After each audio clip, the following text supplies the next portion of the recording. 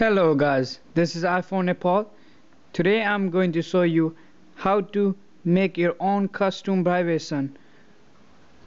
First, to make this one, you have to go to setting and go to general, go all the way down to accessibility and click this one on.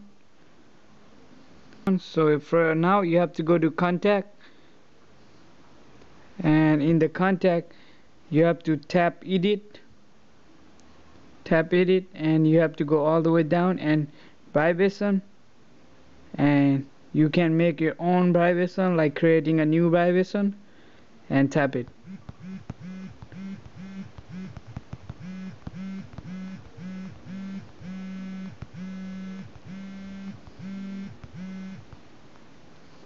Now you can play the vibration.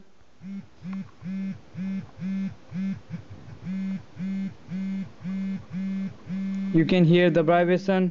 If you hold it longer time, the vibration gonna be more, there's more sound gonna come out.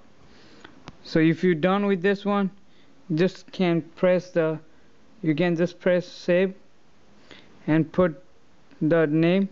I'm just gonna put test and save it. Thank you for watching this video. Hope you guys enjoy. Don't forget to subscribe me. Peace.